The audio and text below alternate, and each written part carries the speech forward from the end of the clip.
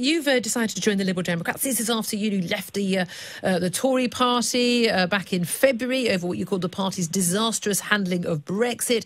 You joined the Independent Group for Change. You left them after their disastrous performance in the European Parliament elections. You're now following in the footsteps of Chuka Umunna in joining the Liberal Democrats. Why the Liberal Democrats, though?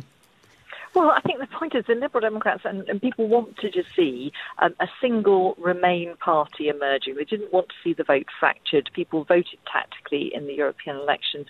And I think the point is that they've sent a message loud and clear that they see that the Liberal Democrats are the party that is unequivocally making the case for us to remain at the heart of Europe and trying to stop a disastrous no deal. So, and I think also if you look at the social policies and the progressive policies that they have, I think that is a very good fit. And so I'm really glad to be standing as a Liberal Democrat and actually helping at this time when we 77 days from crashing out with no deal at all and all the consequences that we know would follow that. I mean, if you've got a policy idea that's so brilliant, why do you have to spend billions actually doing the contingency planning for what you know might follow around medicine supplies and food supplies and the tariffs on farming products and so forth. You know, this is going to be a disaster, and so we need to see all parties coming together to try and actually come together behind a Remain alliance. Well, you say there's going to be a disaster. Look, there are many Brexiteers. You'll say they'd much prefer to have a deal than a no deal. But in 2016 referendum, you originally were for leave, and then you were unhappy about the £350 million. Oh, no, it was more than that, Julia, to be fair. Okay. I mean, the point is that I chair the Health and Social Care Select Committee, and week in, week out, we were hearing that there was no version of Brexit that was good for the NHS, good for science and research, in fact, quite the opposite. And, you know, as a former clinician, I had to listen to that evidence. Okay, and that evidence has only got stronger, that the real world consequences, as opposed to the fantasy promises of the referendum, just simply weren't there. Okay, well, that's not going to say just leaving aside those issues. I'm happy to come back to this. In 2017, you did stand on a Tory party manifesto that said a deal, you know, no deal is better than a bad deal. It said that quite clearly. You voted to invoke Article 50. You also said in a hustings in your own constituency, which in Totnes, which by the way, of course, voted 54% for leave, so it was a higher percentage than the country on average. And you said we must do, in my view, accept the result, but now make sure that just because we're leaving the European Union, we're not leaving Europe. You basically said a second referendum to take us out of the European Union is a direct incentive for us to get the worst possible deal. We shouldn't be going back and saying we don't accept the result of the referendum. That's what you told your constituents before you were elected. Is it reasonable to go back on that now you've said that and you were elected on that basis? As I say, that you have to, I think, wherever you are, whichever point of time you are in, you have to look at the evidence and say, where are we now? What's the balance of the evidence? And the balance of the evidence is pretty clear. I mean, you can just see what's happening to the pound, what's happening to, for example, inward investment in this country, what's happening already. You can see the changes around business. The fact is that inside because they know lots of businesses will collapse. We're about to head 7 days from now into a no deal that will there's already, not just has already put our economy into reverse. And will hit the real world consequences of that are dreadful. So I think when you're a politician, if you're the kind of politician that says, come what may, whatever the evidence, I'm just going to carry on, then frankly, you're no good to anyone. You have as a politician, in my view, a responsibility to look at the evidence and just be frank with people and say, you know what, the evidence is that we need to actually take stock and we need to do something different. You say you want to look at the evidence, but the evidence, of course, we know that, of course, instability, uncertainty is what causes things like the pound to fall. A lot of the question marks about whether or not we'd get food shortages or medicine shortages, massive queues at Dover, they have been completely dispelled by not just the no-deal planning, but by even the people who are in charge of the ports in Calais and Dover. Such a great policy idea. Why are you having to spend billions? What other great policy idea in history requires you to spend billions because you know it's going to be a disaster, propping up businesses? I don't think that's what no-deal planning is about. No, but it basically what it's saying is it's recognising there will be really serious supply chain problems with our medicines. No deal planning it's the same as sort of having travel insurance or contents insurance. You plan for a worst case scenario in case there was a trade war, in case there were tariffs put on. You know as well as I do that Boris. That Boris Johnson wants to get a deal. Most Leavers want to have a deal, but if there isn't a deal, you know as well as I do as well that on the ballot paper in 2016, it didn't say leave with a deal. It said leave. So it's leave, deal or no deal. If the option is not leaving or leaving with no deal, to honour the referendum, which you yourself said to your own voters in 2017 when you were re-elected, is that you have to honour the referendum result.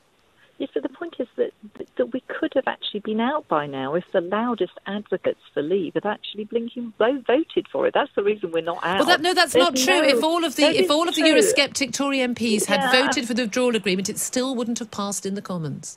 I'm sorry, if they have no agreement, even among Leavers, about the form that Leave should take. And this is the fundamental problem with the referendum. And so I think it's perfectly reasonable when you know what the final form it would take, is to go back and say, is that what you meant? And certainly, if you're going to take people out with no deal, when we all know what the real-world consequences of that would be, they would be serious. I mean, really serious.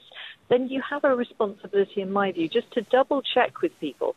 And frankly, I don't know why Boris doesn't do it anyway, because if he did put it back to the people in a referendum that confirmed, yes, absolutely, we're fine with your do-or-die Brexit, then at least it becomes people's Brexit as opposed to Boris's Brexit. Well, frankly, he's going to be even if it's pan for everything that goes wrong. And you know what? Things will go wrong.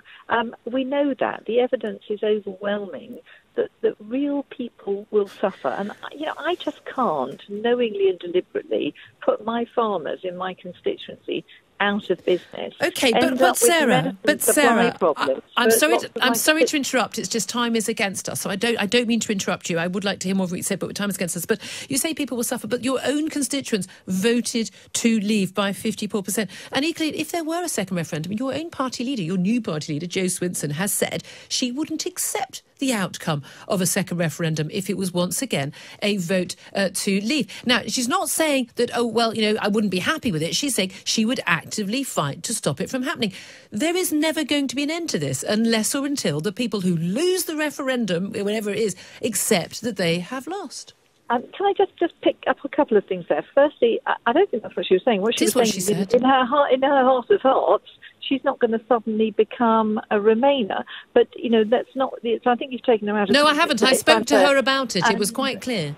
And, so she's not going to suddenly feel that it's a great idea. But in terms of what happens next, which is where we, going to where we are now, we're 77 days away from something that I genuinely believe will have some very serious... Okay, yes, you've said that, yes. People I represent. And I'd like them to have the final say in either a confirmatory vote, so I'm sure that's what they want, and I, for one, will be respecting it if I'm sure that's what they want, or they should have a general election. Because, see, Boris Johnson, 99.8% of people listening to this programme didn't vote for him, never had an opportunity. They didn't vote for Jo Swinson either. They didn't vote for Jeremy Corbyn. I've never voted for a Prime Minister in this country, ever. Prime Minister, but they're not the Prime Minister. This is somebody who's come in with his do-or-die Brexit, with no mandate, and very serious potential consequences. Let's just ask in a general election. At least that's what the last Prime Minister did. Okay, Sarah, right. You're talking about a general election, you're talking about a second referendum, a confirmatory vote, whatever you want to call it. What about a by-election in your constituency? Of course, you were elected, as I say, on a mandate to accept the referendum result. You got a 54% leave vote in your constituency of Totnes. You've also sponsored a bill in the House of Commons, which you wanted to mandate a situation where if an MP crossed the floor, joined a different political party, they would be required by law to hold a by-election. So when is the by-election in Totnes? Talk about this? Okay, first, two things there. Firstly, that wasn't a bill. There was no bill ever produced. It's a 10-minute debate. It's a funny sort of device in Parliament. But you support it. That's a technicality. And the point is, that's a technicality because I supported the principle of having a debate around that issue. But you're absolutely right. There should be an election in Totnes, and I would like Boris Johnson to call an election in Totnes. But you don't you don't need to wait for Boris Johnson to call. You can stand down today and then hold a by-election and stand as a Liberal Democrat so that your local voters know exactly what they're getting and they can choose to re-elect you or not to re-elect you. If you believe so importantly that, well, voters didn't know what they were getting in 2016. Let me answer that point. If first of all, I can't stand down today, you're going to need to stand down when Parliament starts. It's not a technicality. You can't do it. You have to. There's a process you have to follow. September the 3rd. Are you going to stand down on September the 3rd? I'm going to be voting no confidence in the government and hoping that we can actually have an election then. But the point is, if I were to absent myself from the scene for 6 weeks, all that would happen is it would effectively increase the majority in Parliament for Boris Johnson. He has a majority of 1. He has absolutely no mandate. It's less than a fifth of 1% of the population had a chance to vote. Okay, you've said that already. So are you, okay, you're not going to stand, you're not going to call a by-election on September the 3rd. Sarah, please let me finish the question. Okay, and if there is an attempt of a vote of no confidence in Boris Johnson and it fails, and you can't just keep having one every single day, that's not how parliamentary procedures work. If it fails, will you the next day resign and hold a by-election in your constituency? As I've said, all that would happen would mean is that there would be so nothing. You won't. For 6 weeks, I'm going to keep pushing for a general election. And you know what? And if you don't get one? Let me answer the question. If we then have a crash-out, disastrous no-deal Brexit, then I think that the people should have a chance to deliver their verdict on that. And yes, at that point, I would be prepared to put myself forward for a by-election. But my preference, and because I think it's absolutely the right thing to do, is to have an election in Totnes through a general election, or to have it as a confirmatory vote. So that's my preference. But yes, of course, the people in Totnes need to have a say. But doing it in the period of a constitutional crisis, they would lose their voice altogether. They wouldn't have a say in time. Well, they don't have a say right now. They elected a Tory MP who backed Brexit. Actually, but I would point out, Julia, that I was selected by a fully open postal primary. So my constituents know that I'm a very centrist approach. They know the reasons why I could no longer be a Tory. And in fact, the overwhelming response of my constituents was very positive about me. No, I'm sure it is. I'm sure you're a very good local MP. And you're an MP that I hugely respect. And I think your work on the Health and Social Care Committee, just because people disagree on Brexit doesn't mean they can't respect and admire and like each other. But the reality is, all the grounds on which you are demanding that we have a vote of no confidence in the current government, that we stop no to Brexit, that we have a second referendum, those are exactly the same moral cases you could give for someone to insist that you stand down right now and have a by-election, and yet you're refusing to do that. Aren't you picking and choosing when you feel strongly in democracy and when you don't? No, I'm not. I'm saying that by me absencing myself and there being literally no voice whatsoever in Totnes, it wouldn't be time for people to have a say if it was a single by-election. That's what I'm trying to say, Julia. Okay. So it's pointless. The way that they can have a say is by Boris Johnson calling a general election, and I would be supporting that.